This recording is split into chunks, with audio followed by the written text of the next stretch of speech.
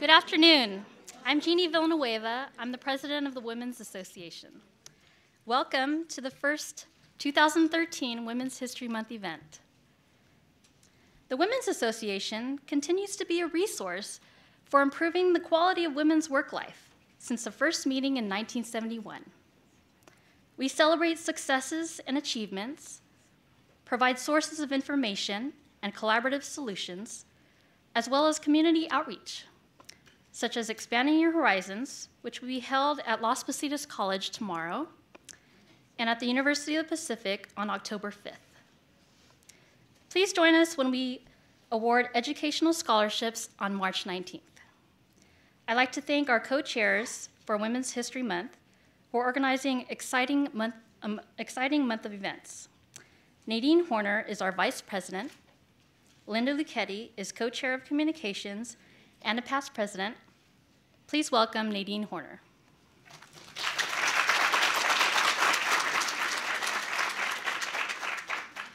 Thank you, Jeannie.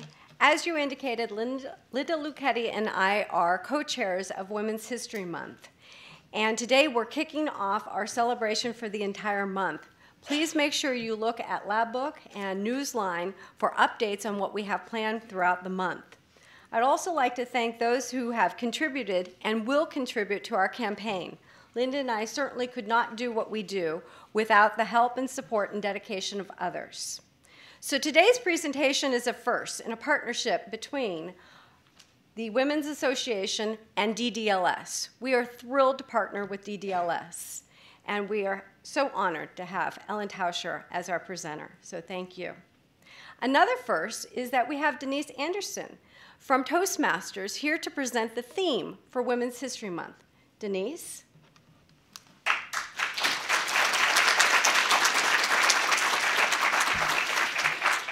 Thanks, everyone. I'm really honored to be invited here today to speak for the Women's History Month 2013. And I'm also representing Microcentury Toastmasters here at the lab. So you all need to come out to the Microcentury Toastmasters. The theme today is Women Inspiring Innovation Through Imagination and celebrating women in science, technology, engineering, and mathematics. So I'm a physician assistant here at the lab, and I'm really privileged to take care of the people here at the lab. It's a great community that makes up this world-renowned institution. But the theme of this year's History Month has made me think about my own professional career path.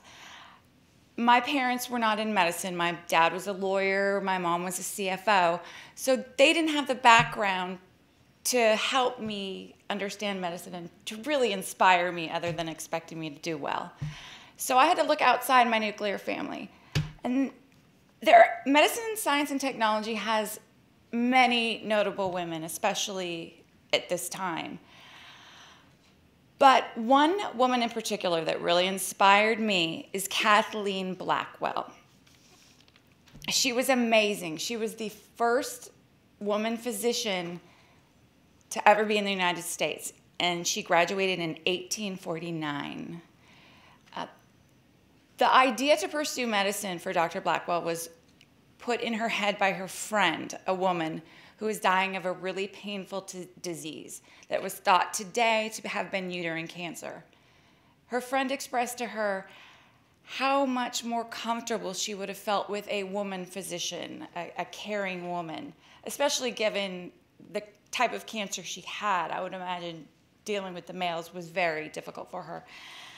So at that point, Elizabeth Blackwell, I'm sorry, did I say Kathleen? Elizabeth Blackwell, don't confuse. She decided to pursue medicine, and she embarked on that journey. As you can guess, she was not very welcome in the medical schools that she applied to. Her attempts were futile at first, but she didn't give up. Most schools rejected her and told her that perhaps she should go to Paris to study medicine. Or another option they gave her was to disguise herself as a man to study medicine. But one of the most important reason she was given that they wouldn't take her into medical school is that she was a woman and therefore intellectually inferior. Well, luckily we've come a long way since 1894, and women are making huge impacts in today's world of science and technology. I know I certainly appreciate the importance of women in science, as well as communication and leadership. So Toastmasters has helped me tremendously in my appreciation for clear communication. And as a healthcare professional, clear communication is essential. In closing, I would like to share a quote from a remarkable woman who is known mostly for her political career. But most people don't know that she graduated with a degree in chemistry and worked as a research chemist. The quote was, "If you want something said, ask a man. If you want something done, ask a woman." Margaret Thatcher. Back to Nadine. Thank you.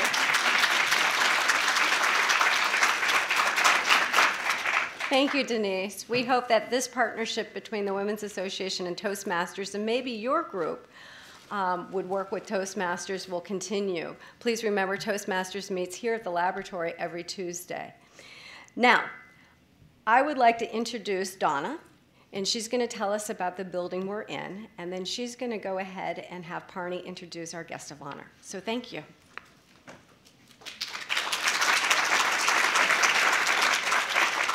Thank you, Nadine, and good afternoon. Welcome, everybody, to the Nerve Center of Scientific Computing here at the laboratory. I'm pleased to say that Ellen was here for our groundbreaking, and then she was here for our ribbon cutting. And then she just had a fantastic tour by Terry Quinn and got to see the computers up close and personal. So this, and that business about the Nerve Center, that's not my quote. I think that's Bruce Goodwin's quote. But I'm pleased to be able to say that because we really feel it's true, even though we have many other computing facilities here at the laboratory.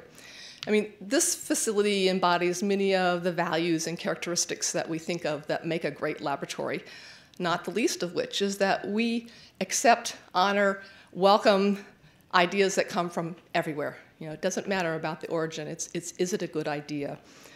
Of course, not that long ago, computing was thought of as a man's world, and I'm glad it's still a man's world and a woman's world.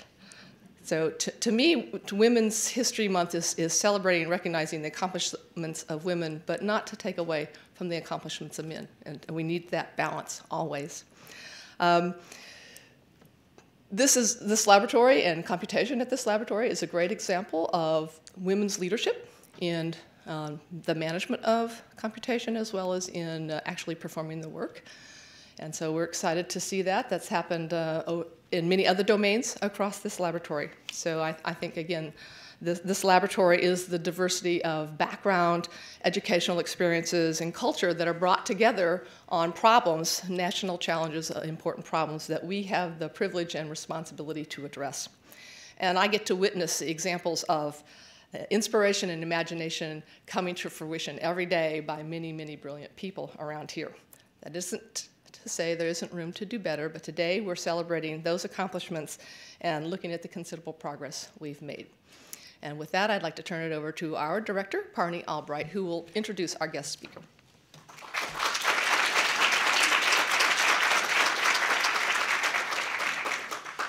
So thanks very much. So we continue to recognize March as National Women's History Month. We have a long history of doing that. And certainly the Lawrence Livermore Laboratory Women's Association has led in that observance by organizing activities such as this one. So I really appreciate, Jeannie, thank you for you and your organization for doing that. And of course the theme this year that about women inspiring innovation through imagination is certainly an appropriate one for this laboratory. So our speaker, Ellen Tauscher, is a longtime friend of the laboratories. She served as, she's been a champion for the mission and the research capabilities and the unique value this laboratory has for the nation.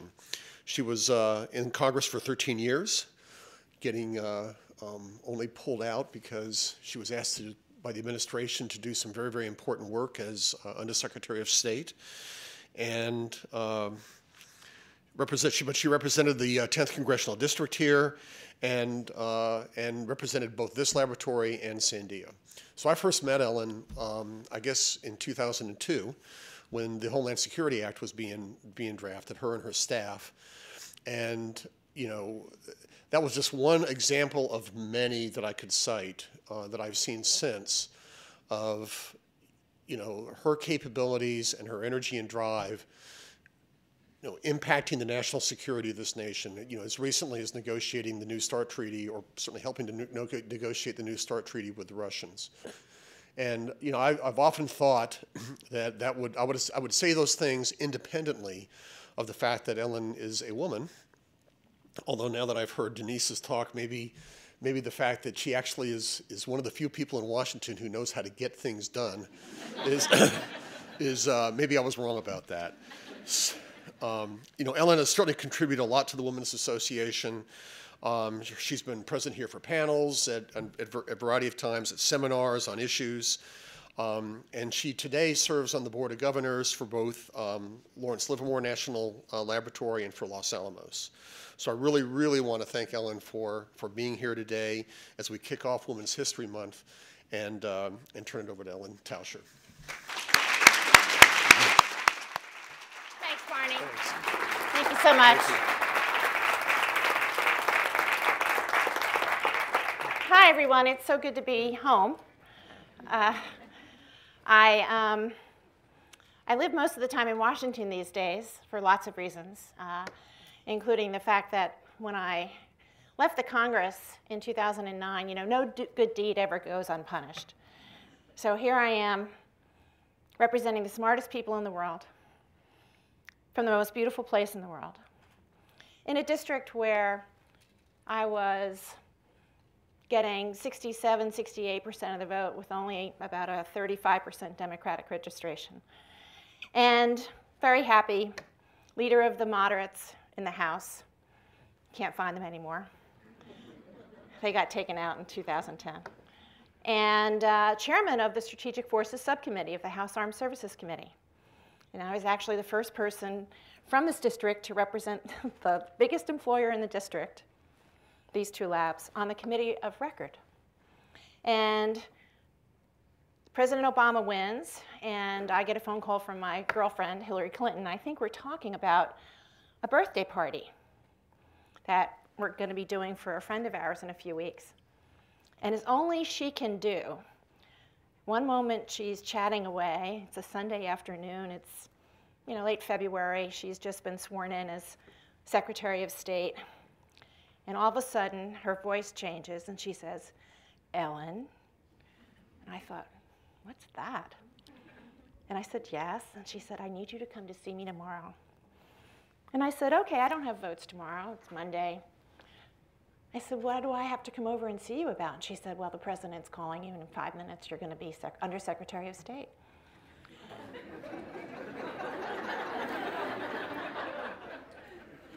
Really? And, you know, after she told me about the responsibilities, I vaguely knew what it was because one of my predecessors was named John Bolton. And so I had watched what he had done. And I thought, you know, this is really important. The START Treaty is going to expire in December. We're really without a treaty. And, you know, perhaps I should take my own advice. My advice always had been, leave on your own volition and leave at the top.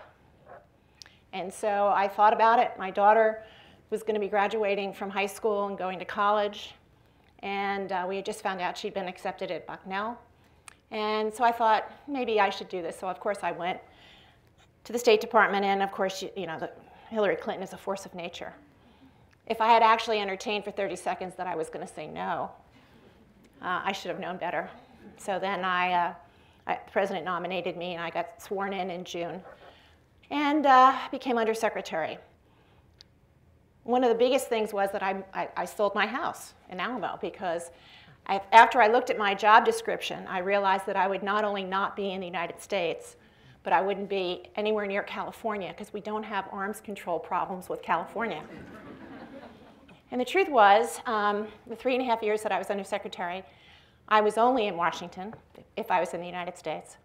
I never got to come to California for 3.5 years because I spent most of my time either going to Moscow or Geneva or Pakistan or some other place, trying to work out many of our non-proliferation issues, getting the treaty done, getting the treaty ratified, going to New York for the non-proliferation conference and doing things to stare down the Iranians. So it's really wonderful to get to come home. I actually retired from the government. Some of you may know that I had a tough bout with a tough cancer that I got to beat. And so I left the government finally in September. I actually retired about a year ago, but the president wanted me to stay on because our relationship with the Russians was getting a little chilly. They were having a presidential election. We were about to have a presidential election. So I actually retired on February 5th. The next day, I walked back into the State Department and got sworn in as special envoy for strategic stability and missile defense. And then I finally left that in September. So I'm actually retired. I'm out of government. I'm in the real world.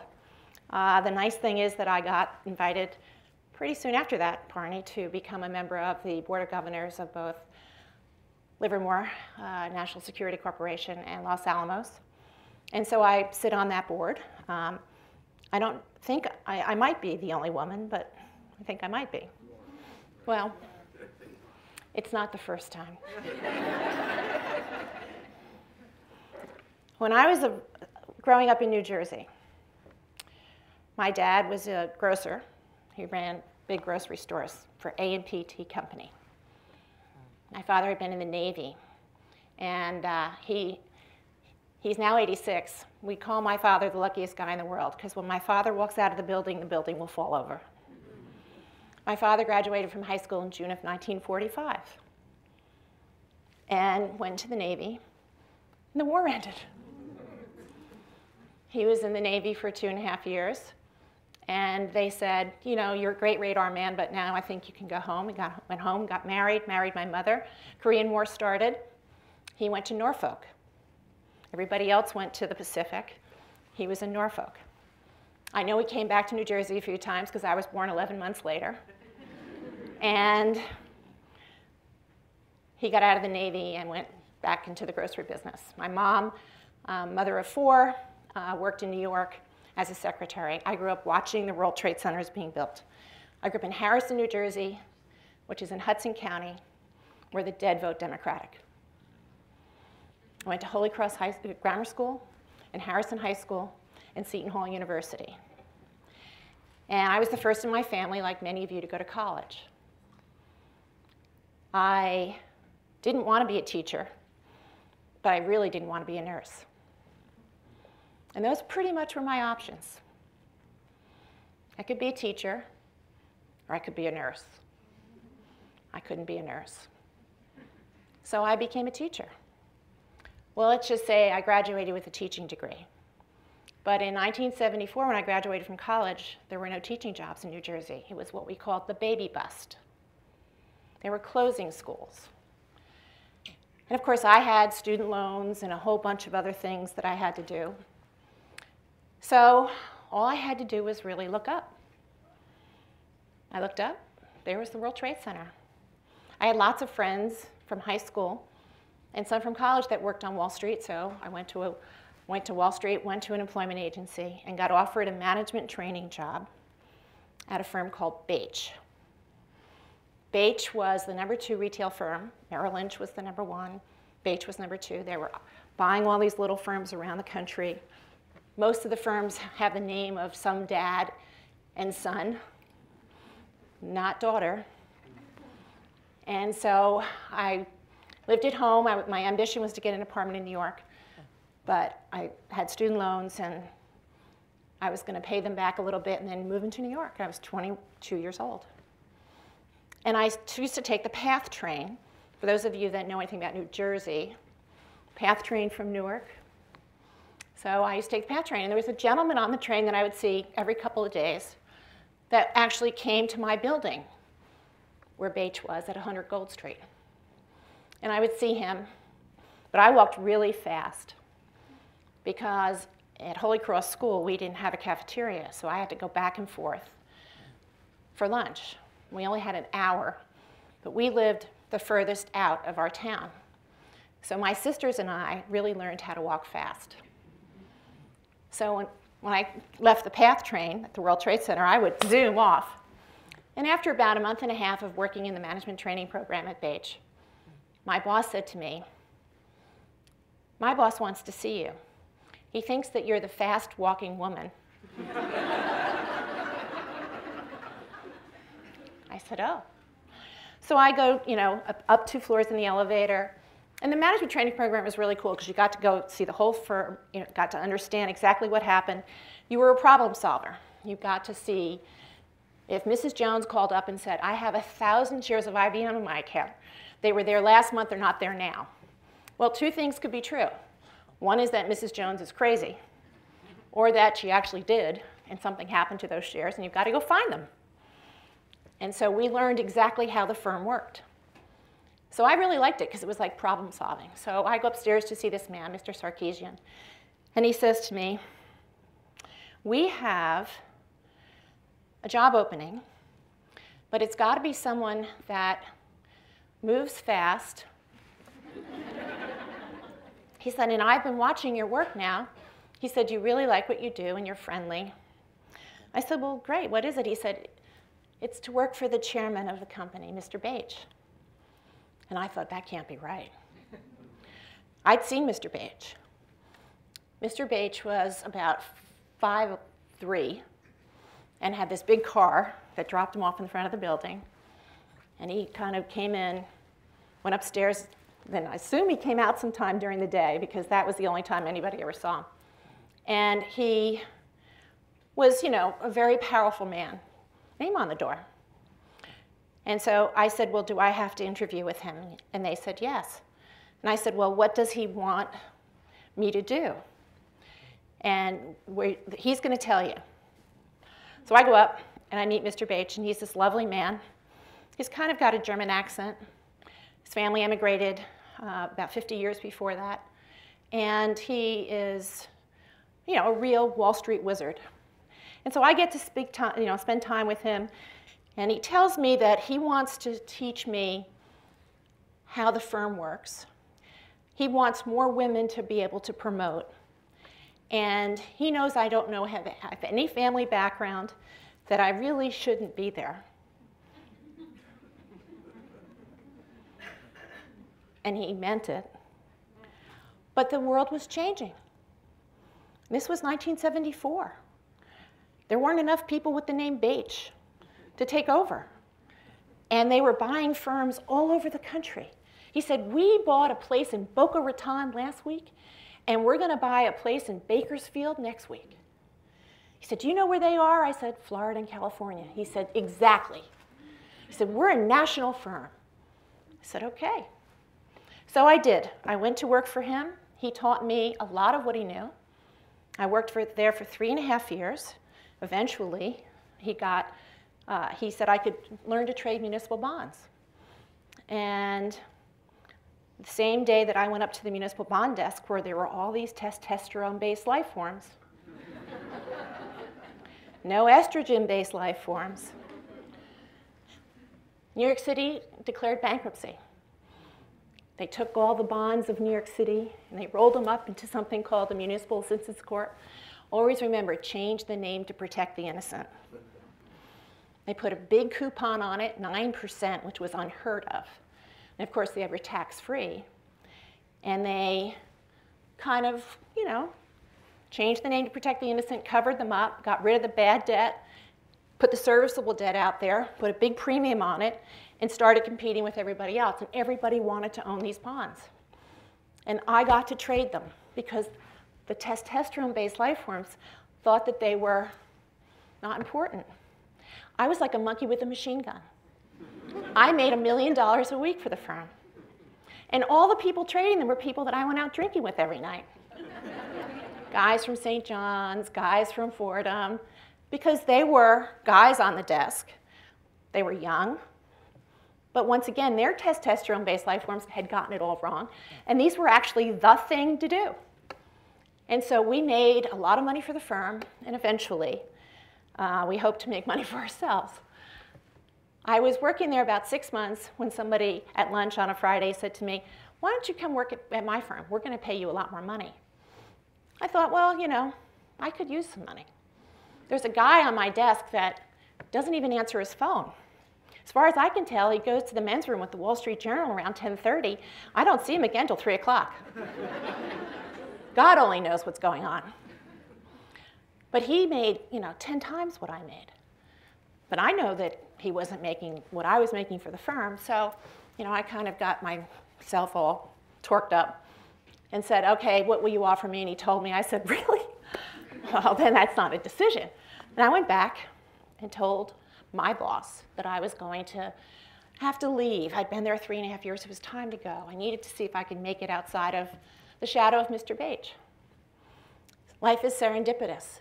That same day, one of the floor partners on the New York Stock Exchange at Bache resigned at breakfast. So now this is 3 hours later. And he is going to go work for a guy named Ivan Boesky. That Ivan Boesky, who went to jail right here in Santa Rita. And I'd never heard of Ivan Boesky before. He subsequently became famous and went to jail. But right here. So I hear, I hear about this, but I'm leaving. But my boss comes to me at about 10 to 3, and there was a board meeting with the partners in the boardroom right off the trading floor at 3 o'clock. And he said to me, "Mr. Bache is really mad. He's mad that so-and-so's leaving to go to work for Ivan Boesky. And he's mad that you're leaving because he thinks that you're supposed to stay, because he's taught you all this stuff." And I said, "Well, I'm not being ungrateful, but that guy that just walks away with the Wall Street Journal at 10:30 makes 5 times what I make. And I deserve to make more money. I'm making a lot of money for the firm." "Well, we'll give you more money." I said, no, it's really, I've got to see if I can do this on my own. I feel like I've really benefited from Mr. Bache's largesse. I feel like it's been wonderful, but I think I need to go. So he says, "Well, you're going to have to tell him yourself, because you're going in there at 3 o'clock. I thought, okay, fine, I can do that. So I sail in there at 3 o'clock. Mr. Bache is down at the end, and he's not happy. And he's saying, "Who is Ivan Boesky?" And we all had a big laugh about that later. And, why is this guy leaving? And then he looks at me and he says, "And you? I want you to stay. And, we're going to make some changes." And I said, "With all due respect, I need to go. I need to do something different. I need to prove that I can be out of your shadow. I need to know that I can do this." And he said to me, "Okay, you're going to the New York Stock Exchange. We're going to give you one of our seats." And I looked at him and I said, "Mr. Bache, there are no women on the New York Stock Exchange. There's one woman who works for a smaller firm, and they hate her, and she eats lunch by herself."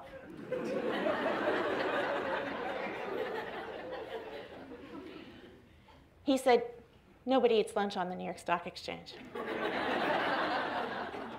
I said, I said, "Do you know that in order for me to go to the New York Stock Exchange, that I have to be an officer of the firm? You're a vice president." I said, "Do you know that I have to be paid just like the guys that are on the New York Stock Exchange?" He goes, "I'm going to pay you more than the guy that left this morning." I said, "Do you know that they're not socialized? They're not ready for this." And he said, "You'll make them ready." And I said, "With all due respect, you've been leaving your women home for 50 years. I happen to know that you've got a smart daughter and a smart granddaughter that's just older than I am. They don't come to work with you." I said, "Most of you have left your women home. Wall Street has left women home for 200 years. Why today?"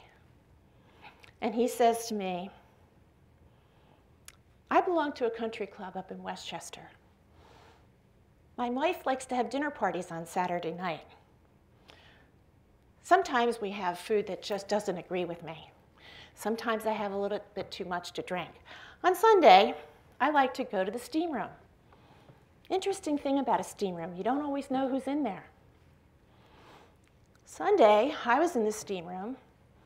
Turns out 2 of my competitors came in, wrapped up in towels. I was wrapped up in a towel. I can only think of Yoda.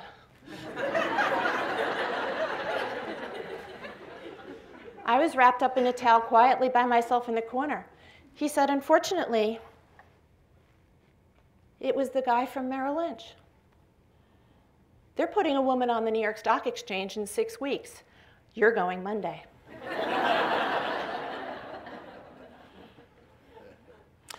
There are many lessons here, including about steam rooms.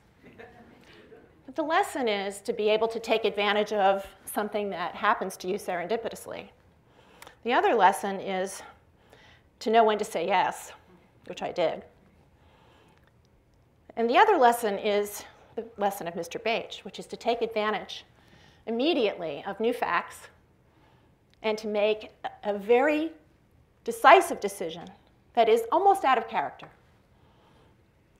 I was questioning him because it was completely out of character for him to do something so innovative as to put me on the floor of the New York Stock Exchange. If this had been something that he had just all of a sudden decided to do when he woke up in the morning, thought, well, it's time. It is time to have women because it is time to make sure that the other part of the population, the other 50%, who I want as customers, are actually also giving advice and are actually trading for them too. It's time that we opened our business up because we don't have enough people with my last name. And we need people of all kinds of backgrounds because this might be a family business, but it is also a business that is dependent on American innovation, and we need to be able to use everybody. If I had thought that that's what he had done that day, I wouldn't have pressed him. But I knew it wasn't, and that's why I pressed him. And the best part was he gave me an even better reason. It was in his self-interest, the ultimate interest, for me to go to the New York Stock Exchange on Monday. He was going to laugh up his towel every time he went into a steam room for the rest of his life. So he sends me to the New York Stock Exchange on Monday. They announce I'm going to become a member, and there are people that aren't happy. There are men there in their 70s and 80s and 90s whose families had been under the buttonwood tree, who had founded the original stock exchange called the Curb and then created the New York Stock Exchange, which had become the most prestigious exchange in the world. And they left their women home for generations. We're doing it. They liked the club. There was actually a luncheon club on the 6th floor that was only for members of the New York Stock Exchange. It had a room, and above the door it said men's bar. And in order for me to go to breakfast in the morning to meet with my partners, they had to change all the rules.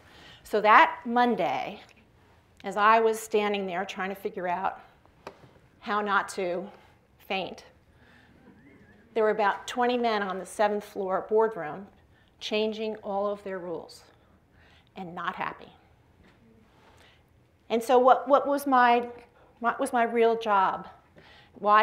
Years later, what did Mr. Bache tell me? Mr. Bache told me that the reason that he sent me was because I could walk and talk fast, because I was from Harrison, New Jersey, not Harrison, New York, because I didn't have a dad on the New York Stock Exchange, because I read the sports pages and could talk about other things, and because I looked like their daughters and granddaughters, that they could relate to me, and that I wasn't going to be so interested in getting into the men's bar that I would make them take the sign down. I was a member of the New York Stock Exchange for 3.5 years. The sign never came down. I never went in there. The little old guys that wanted to go up there and have their gin and tonic at 4 o'clock when the market closed still got to go in there and got to go in there by themselves. About 80 other people were outside in what was previously called the library having a drink with me. I chose not to go in that room to give them a place that was still theirs. Not because I thought that it was theirs to have, but because I thought that they deserved it. Change does not always happen when people expect it to or in the way they want it to. Change doesn't always happen in a way that people need it to or a way that people can embrace. You know, when I did my research on Women's History Month, it's interesting to find out that it all started at Sonoma State. That actually the headquarters for the Women's History Project is in Santa Rosa, California. So much of what is good and wonderful in the world happens out of California.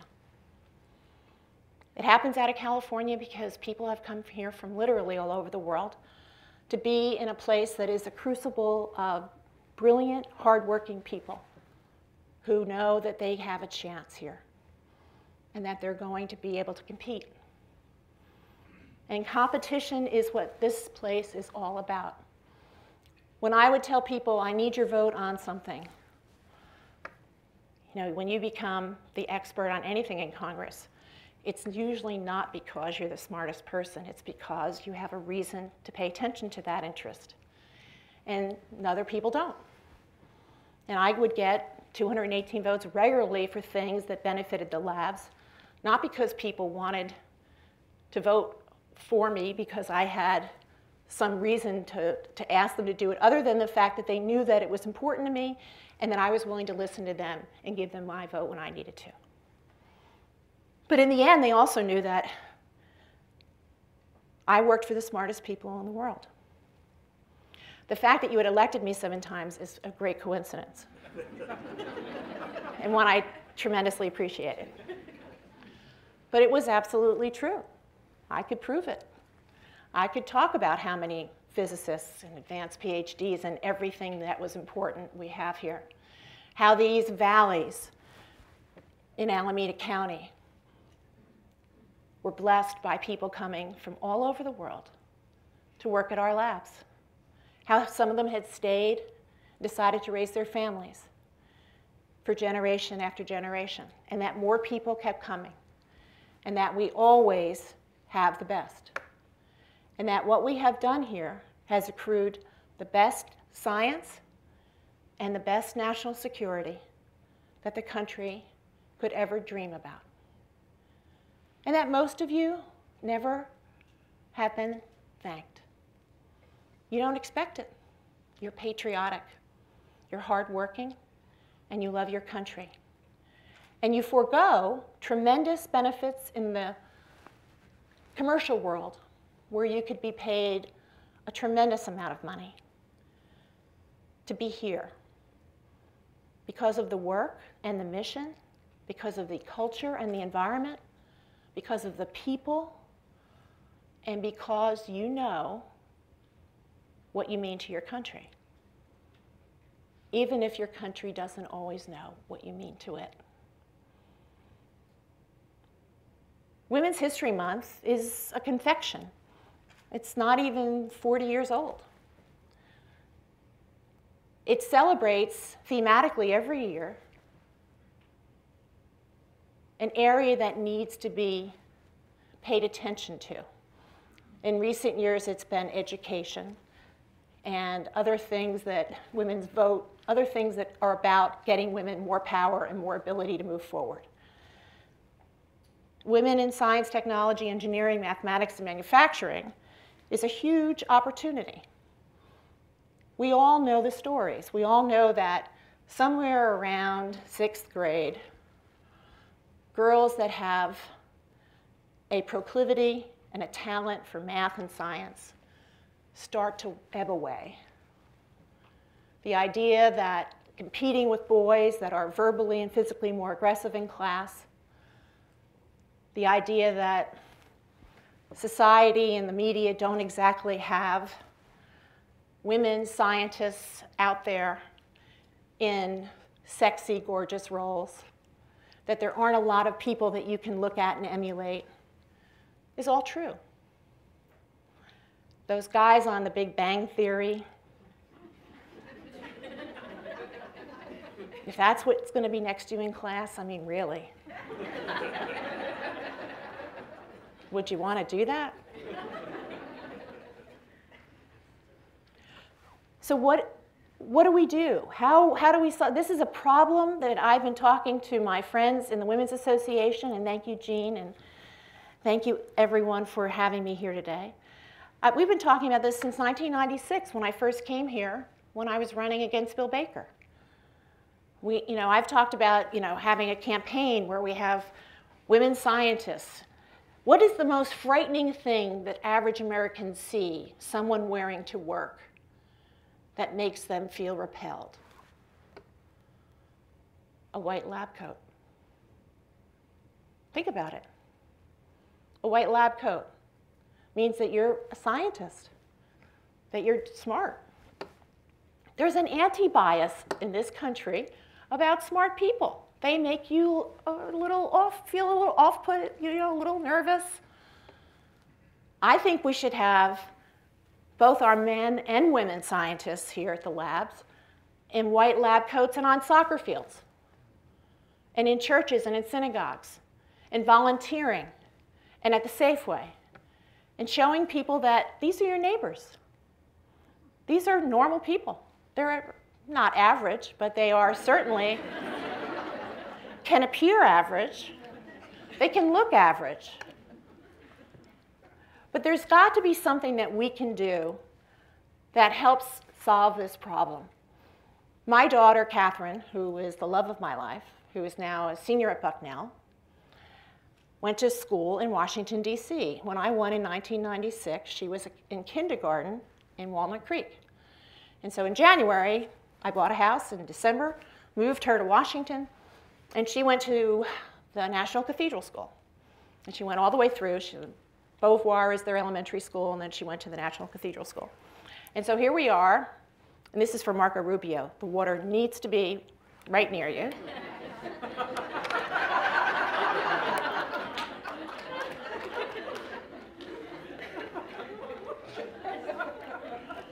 Poor thing. I mean, really, poor thing. So she goes to the National Cathedral School, and never worry about Catherine. She's just a nice kid. And so she goes first grade, second grade. Third grade, they kind of pick you. They want you to go then to the National Cathedral School. So Beauvoir is co-ed, boys and girls. And in third grade, the boys go to St. Albans, which is on one side of the cathedral, and the girls go to the National Cathedral School, which is on the other side of the cathedral. And there is a myth that they actually have classes together. And they do, but really not. So it's really single-sex education. And so Catherine's father and I were getting divorced. I wanted some stability for her. She could have looked at other schools. There's Sidwell, Murray, there's a bunch of other schools. And so she's driving with me in the car. She's playing soccer. She's in the back seat. I'm in the front seat, looking in the rearview mirror at her, and I said, honey, we could go look at other schools. We could look at Sidwell or Murray. I know some of your friends are looking at other schools. Do you want to go look at other schools for next year? No, Mommy, I want to go with my friends to NCS. I said, well, your mother has a little bit of an anti-bias against single-sex schools. It's just the way I am. I just think that real life is about boys and girls. I think being segregated, you might have this sense that you're not getting intimidated by some more verbally aggressive boy in class or distracted, at a certain age. But I tend to think that, you have to kind of get a grip. That's what the world's about. So I don't really like single-sex schools. And she's looking at me. Mommy, I'd like to go to NCS with my friends. So she goes. 5th grade, we're in the car again, basketball this time, and she says to me, Mommy, I think I'd like to, because at 6th, there's another gateway. You can kind of change schools again. Mommy, I think I'd like to look at Sidwell Friends. So I adjust the rearview mirror, and I looked at her and I said, honey, really, I'm surprised. I thought we had this conversation. I asked you if you wanted to go try out some other co-ed schools, you know, that I had an anti-bias. And so she says, Mommy, you were talking like you were at work again. I didn't know what you were talking about. I was 7 years old. I didn't know what a single-sex school was. I said, oh. I said, so you just went to NCS because all my friends were going there? And I said, oh. Well, it turned out she never left, and she graduated, played volleyball at Bucknell, and has had a terrific time. But, you know, we hear that this is all about finding a way to have young women get a path to science and technology like after 6th grade, where they feel as if they're not going to be intimidated, where they're going to be really given a sense that they have a real future. And while I buy into all of that, and I think it's important that we find mentors for young women and that we really move things forward, I don't think anything beats it but success. And I think the way to make women feel important in these industries and feel important in these sciences is to have them start to be in charge of them and start to get to the head of the class like people like Donna and like we do here. And I know we've had 2 new promotions in the last few days, which I think are terrific. But I also think that it's important that part of it is that we have all of us in this room, men and women, put that value and make that value something that we're willing to talk about. Talk about among ourselves, but really talk about to the outside world. And until we decide that we're going to change things ourselves, no one's going to change it for us. Mr. Bates wasn't going to change the way Wall Street dealt with the fact that they didn't have enough people with the names of the firms being born to satisfy the number of people they needed for the 20th century and the 21st century, where everyone was going to become a member of an investor class. So they needed people. And they weren't birthing them themselves, so they had to go find them. And they were going to come from places like Harrison, New Jersey, not Harrison, New York. And once he bit down hard on that one and decided, well, I'm going to kind of create one myself, and I was his little lab rat. Once that started to work, opened the floodgates. And thousands and thousands and thousands of people went to Wall Street in the 70s and 80s. Now, unfortunately, there's been a contraction of that industry for lots of reasons. But there still are plenty of people whose family never worked on Wall Street who now have a family business of people working on Wall Street. We're only going to change things for women in the STEM area and in computing ourselves.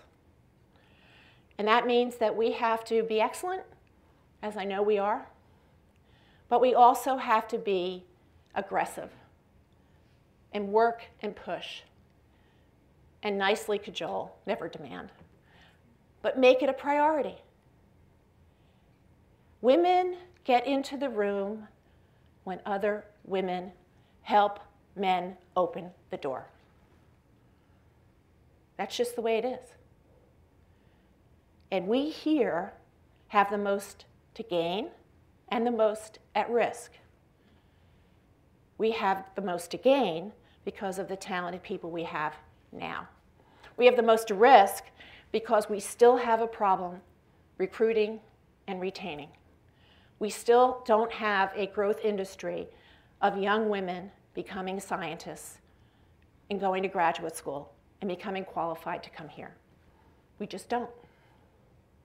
No one's going to do it for us. Only we can do this. It means the most to us, so we have the most work to do. You know, people ask me, what do you do now? I do only what I want to do. Isn't that nice? But what I want to do looks vaguely familiar. It looks just like what I was doing when I was working. I'm on the boards here. I don't lead any talks anymore with the Russians, but now I lead track 2 talks with the Russians. So I talk to them about missile defense, and I talk to them about disarmament, and I talk to them about non-proliferation, and kind of looks vaguely familiar. I do a lot of cancer work now because I did survive a tough cancer, and I work with a group called the National Comprehensive Cancer Network, which is the 21 large cancer hospitals. And next month, I'll be the chairman of the board of their foundation. And I get to do things that I like to do that are also things I've pretty much always done because it's my life's work. And it is what has grounded me and what has given me so much satisfaction. And one of the reasons why I was so interested in and honored to be asked to be on the board of both Livermore and Los Alamos is because I believe that I still have work to do with these organizations. Change is coming. Sequestration is today, I guess. Everything is crazy, crazy back in Washington. It's going to be very difficult to see, but I will predict that it will look like an avalanche only when you realize that it is an avalanche. All avalanches start with just a few grains of snow and a little bit of a sense of movement. And by the time you realize that you're in trouble, it's a little late, hard to get out of the way. And I'm afraid that that's what this sequestration might be like. And I'm hoping that my former colleagues in both the House and the Senate and the administration will understand that we've got to get things in a much more predictable sense. We've got to get 13 budget put down and understood. We've got to get 14 up and going. We've got to deal with getting the CR, an omnibus agreement, along with getting, hopefully, an avoidance of another fiscal cliff. Will they get it right? They haven't so far. So I'm not as optimistic as I might be if I was still there. I'd also be tearing my hair out if I was still there, and I wouldn't be the nicest person to be talking to either. But I think, we have, unfortunately, too many hyper-partisans in the Congress. Too many people that don't have competitive seats because of redistricting that has been rigged by the political parties. And so most Americans don't understand that your seat is either a Democratic seat or a Republican seat, and somebody's made that decision in the 1 year after the 0 year of the census. And so you're going to have a Democrat or a Republican, pretty much. Hope you like it. Person's fungible. Could be any person, but they're going to have a primary. And most of the time, they're not going to have a general election, so they're not going to be forced to come to the center. And so that's going to keep them as a hyper-partisan.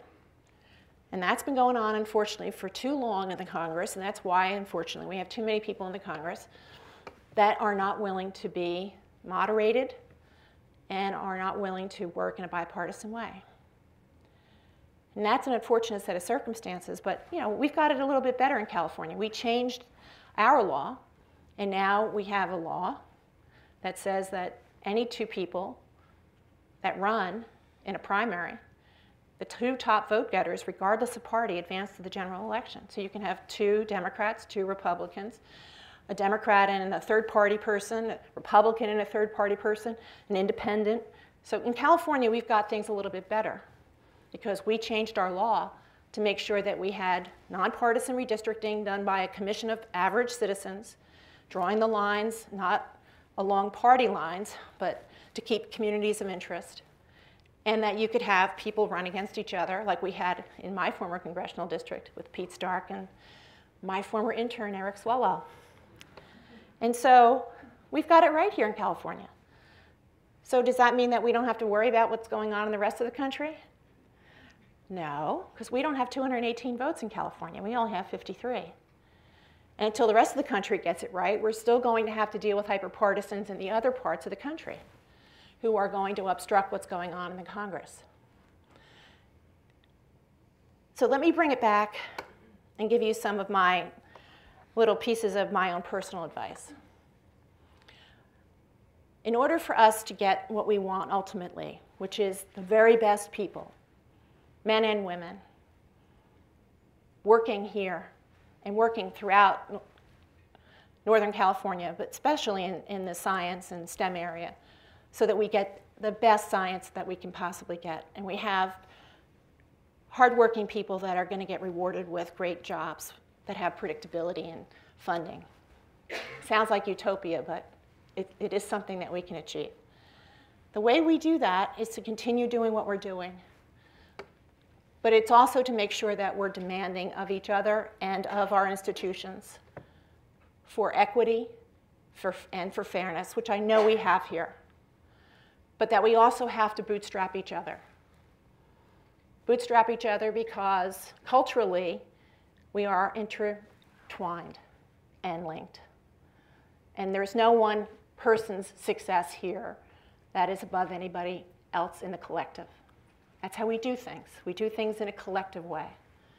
So it's important for all of us to continue to work hard to make sure that we amplify our voices inside and outside of this environment, to make sure that we make very clear what our vision for the future is. And that is to have much more of a balanced, much more of an equal opportunity, much more of a balanced census for the people that are working here in the future, knowing that we have done everything we can to do the best we can now. The things that I care about are, I think, the things that you care about. A long time ago, I learned that the only person that I could ever have as a judge of my integrity and my honesty and my worth was myself. I decided to put a premium on those things for myself so that I never had to question what I was doing, my motives, or how I did things, because I could represent to myself that I had done the best I could. Far from perfect, and I don't always get what I want, and I don't always achieve what I want.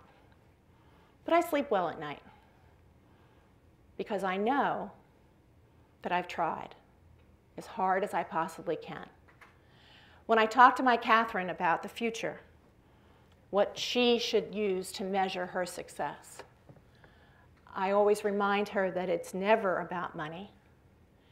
It's never about status. It's never about popularity. And it's never about your ability to have something that someone else has. It's only about satisfying your own sense of worth. If you believe that you are worth only what is good and what is honestly gained, that helps others and the collective, you will always, always come out well in the end. If you remember that if you can pay it forward and deliver for others what they cannot achieve for themselves, just because you should, and hopefully without them knowing, you will get everything you deserve. Being true to yourself is the only reward of an honest person. An honest person only needs to satisfy themselves. Do you owe things to other people? Of course. Do you owe honesty, integrity, hard work to other people? Of course. But only you can decide if you have done all that you can. Those are easy lessons to incorporate in a life of service and a life of science. And that is what I believe we have here at these labs. Hard-working Americans, the ultimate patriots. You don't have those yellow ribbons in the backs of the cars. People aren't saying, those physicists, I can't live without them. They should be, but they aren't. But you've known that from the beginning. And you've known that because of the type of work that you do. In many cases, people can't know what you do. But I know. So let me take this 1 minute to say, thank you very, very much for everything that you do. Thank you for your hard work and your patriotism and your dynamism and your community and your love of country and of your friends and neighbors. And thank you for the sacrifice. I know that you can be financially rewarded much more significantly in parts of what they call the real world. Please don't do that. Please stay here, because what you do here will make the difference in everyone's life and in everyone's sense of security. I think that there's probably 1 or 2 easy questions in this room. If I can answer them, I'm happy to do that. Otherwise, I just wanted to thank you for the time that I've had with you today to get to share some of my feelings for you. You know, in public life, it isn't very easy to talk about your feelings. But I find it easy to talk about my feelings when I come here, because I think over the last arc of 17 years that we've been together, we've gotten to know each other pretty well. I know that when I was fighting cancer, so many of you were thinking of me, and I know that your prayers were answered when the cancer went away. I thank you very much for that. So if you have any questions that are easy, I'm happy to try to answer 1 or 2. Otherwise, I'll let you go back to your day. Thank you.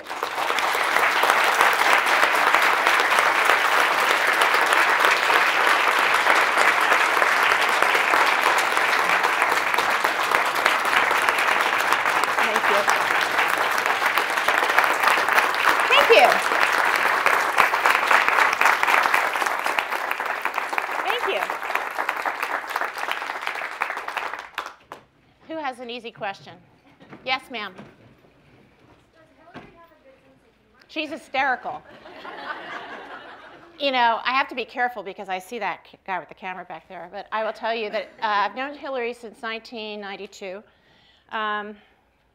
She's a fantastic wife and mother, a fabulous friend, a loving friend, and she's got a bawdy sense of humor, and, you know, like we all do. And she's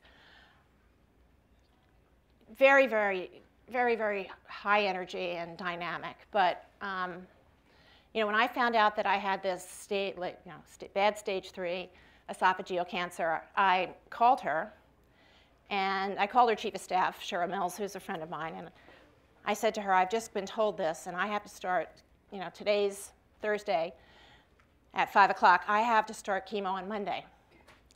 And I'm going to have 8 rounds of chemo and 25 rounds of radiation, and I'm going to have this radical surgery. But as undersecretary, I had, well, I'd like to say special powers, but I had, you know, signing authority for a number of different things. I ran sanctions, a bunch of things. You know, I did all of the arms sales, obviously all the negotiations, 600 people, 3 bureaus, and I wanted to see what Secretary Clinton wanted to do. You know, did she want me to take a leave, or what did she want me to do? At some point, I was going to get sequestered. Bad word. I was going to get isolated. I was going to get isolated, and then try to get healthy to have this surgery. So I called Cheryl. I told her. She was upset, and she said, I'll call you right back. She called me right back, and she said, Hillary's coming back from the White House. She'll come to your house, or do you want to come to the office? And I said, I'd come back to the office. So I went to the office. you know, and when I told her, she burst into tears. And, you know, I hadn't had a lot of practice telling anybody, and I thought, oh God, is this what's going to be like? And right away, you know, what are we going to do? You know, let's go to New York. Let's go, you know, I'll call someone. And I said, whoa. I said, I've got pretty much my team put together. My variable is my surgeon, and I ended up using a guy at Duke. But I know what I'm doing. This is pretty straightforward. And so she said, how do you want to do this? I said, well, what do you think? And she said, I don't want you to go. I want to see you. I want to know you're okay. And I said, well, you can do that. I said, but I will stay in my job because it will be better optically if I do. And so I haven't told many people this. So part of the downside of my chemo, because it's poison. So here I am, Undersecretary of State for Arms Control and International Security, ridding the world of weapons of mass destruction and using chemical weapons and radiological weapons to kill my cancer. I'm for that. I named my tumor, I hope I don't offend anybody, Eat Shit and Die. And it did. But you know, 25 rounds of chemo and 25 rounds of radiation and 8 rounds at the same time, so we're not good. So one of the side effects of my chemo was my hand, my writing hand, was basically numb. Very much like, you know, like you could go bang, bang, bang, couldn't feel anything. I could move it, but I couldn't really grip a pen. And so literally, my chief of staff would call me, and he'd say, I've got a whole bunch of things. I'm coming to your house for you to sign. And so I would spend about a half an hour with my hand in a bucket of hot water, just trying to get it to go. And then I would, you know, try to get my hand around the pen. And then I would have to hold my hand like this, and I'd have to do my signing. And, you know, I'd say to him, I'd say, how many do you have? And he'd say, like 12. I'd be like, 12. Okay. You know, and I would sign my name. They actually had to come down with a guy with a gun to Duke when I was recovering from the surgery for 23 days in the hospital for me to sign. And, you know, I said, don't tell anybody. You know, so at the time, he said, somebody said something like, well, you know, do you want to talk, you know, do you want us to tell anybody about this? And I said, no, because, you know, if people find out that I really can't, I'm having a hard time signing my name, you know, the conspiracy theorists in Washington work full-time on nothing. I said, pretty soon it won't be that I signed my name on these things. It'll be some, you know, auto pen or something. So I, you know, had to practice doing it. But she's just amazing. You know, I was for her in 2007 for president. That's why I was surprised I was invited into the Obama administration. But, and I'm for her if she ever wants to run. I'm for her. You're welcome. Yes? I'd like to hear your views on single-sex education now that you've been through it as a parent. I still have an anti-bias against single-sex education. It's just me. I mean, I get it. I really do. I understand it. And the statistics are persuasive. They really are very persuasive, especially when it comes to stuff like, you know, math and science and computation analysis and statistics and you know, physics and all that stuff. The numbers are not kidding. Young women in single-sex schools don't have the same kind of socio-cultural pressure to perform and to deal with the boys that are just more physically and more verbally aggressive. You know, teacher. And the numbers are real. And I have lots of friends that went to, you know, great women's schools and have done very, very well and, you know, love them and have fabulous relationships and have, you know, normal relationships. You know, it's not like you can't have real relationships because you go to a single-sex school. But I find that, for me, that it's an artificial environment. Now, maybe it's like training wheels. Maybe that what these single-sex schools offer young women, especially when it comes to math and science, is enough wind under their sails that they never get intimidated in the future, that they really find their voice. Maybe that's true. I hope that's true. I just knew for Catherine, I wasn't worried about her getting mowed over by some kid. That wasn't going to happen. But she apparently didn't know what I was talking about. I didn't know what you were talking about, Mommy. Yes, ma'am. In your early career, did you see yourself as doing something courageous, or were you just trying to pursue what you Just trying to pay the bills. Just trying to, I did not. And I really found it to be a little, when I went on the New York Stock Exchange, there was this whole spread on the front page of the New York Times, a big deal. It was a very big deal. I went on the Today Show. I didn't like being treated differently, but actually felt, in retrospect, that I was, if I could pay it forward, if I could actually leave the door open behind me and let some other women in. Sure enough, Merrill Lynch sent a woman 6 weeks later. Soon after, there were a couple of other women. By the time I was there 3.5 years, there were only 5 or 6 women. There's never been 50% women having seats on the New York Stock Exchange. Part of it was the money was prohibitive. Part of it was the lifestyle is prohibitive. It's very physically grueling. The time that I was on the New York Stock Exchange, we went from about a 974-point Dow and about 25 million shares a day to over 100 million shares a day. People can't move that fast. It was computers. But this one day, the biggest problem I had was the men had these liveried men's rooms, marble, men holding cloth towels. There were 6 of them on the trading floor, and there were no women's rooms. And I went to the women's room where the clerks went. Now, it was actually fabulous because in the end, you have to, the girls have to have this eyeball look at each other. Now, I was different. I was a member. And I wanted them to feel like I was going to leave the door open for them. And so I went to the clerk's bathroom, which had no liveried cloth towels. And I did get my revenge because on the day that we went through 75 million shares, I came running off the floor to go to the 6th floor to the bathroom. And the CBS Evening News people were waiting for me because it was always interview the girl. So I was always getting interviewed. And so the guy sticks the camera in my face and the microphone, and I said, "I've got to go to the bathroom." and he kind of looks at me, and I said, "Oh, you think there's a bathroom over there?" "No, they're for the boys." I said, "I have to go to the 6th floor. I'll be right back."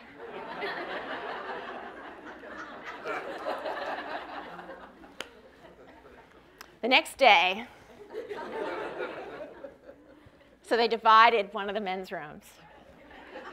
And, so here I am, so I felt my toe tapping, but, they're all proud, they're about 8:30, market opens at 10.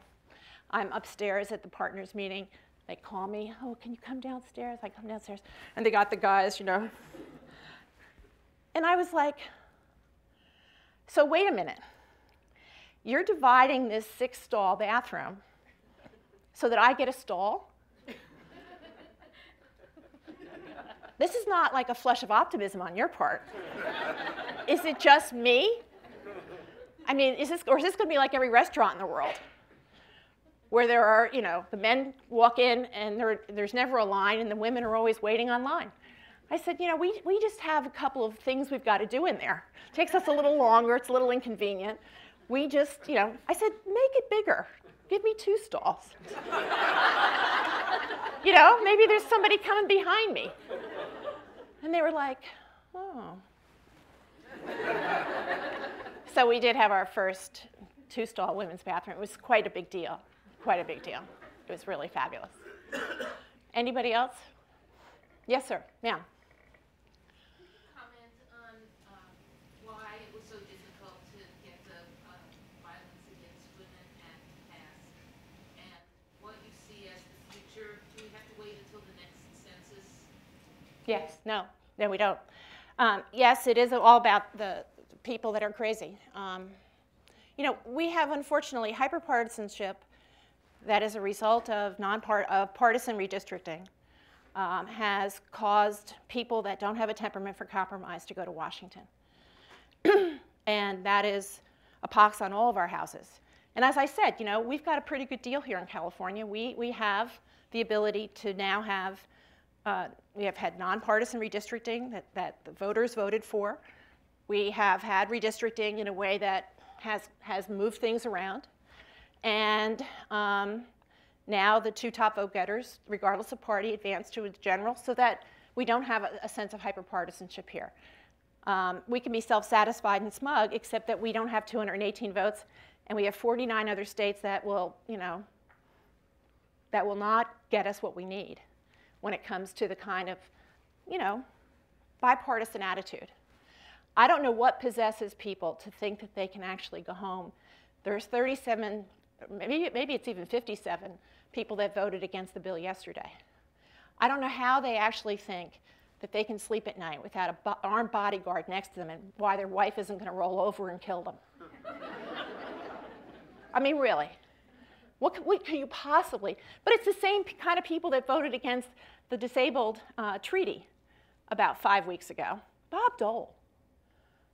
You know, mortally injured, barely survives World War II, and you know, has an arm that doesn't work, becomes a United States Senator, becomes Majority Leader. He's ill. And he comes out of Walter Reed and goes to the Senate to prevail upon his new colleagues to please vote for the international equivalent of the Disabilities Act to protect disabled people. And unfortunately, too many people in the Senate come from the House and don't have any temperament for compromise, and they vote it down. Bob Dole, they voted down. It's an absolute embarrassment. And it's the same kind of people. They don't come to Washington for the reasons that you're meant to.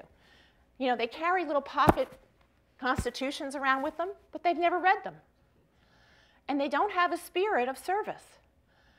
You know, I was a Democrat. I am a Democrat, but I didn't go to Congress as a Democrat. My party, you know, made sure that I had an office and that I had committee assignments, but I didn't owe Nancy Pelosi a vote. But, you know, if hyperpartisanship is how you get to go to work every day and how you keep your seat, then if you've got to keep the fringes away, then you've got to join the fringe. And that's unfortunately what we have. So the way around this is to have a national redistricting.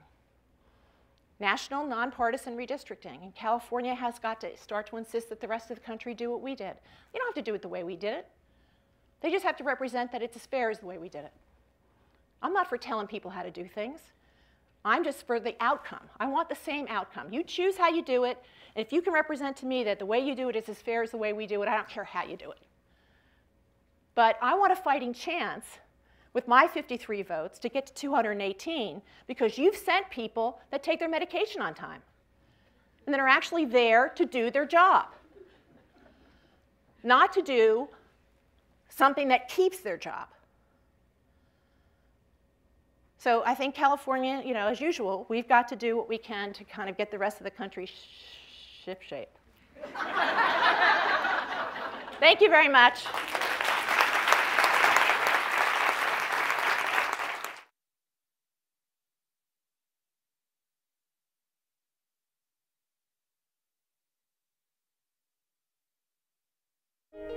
Thank you.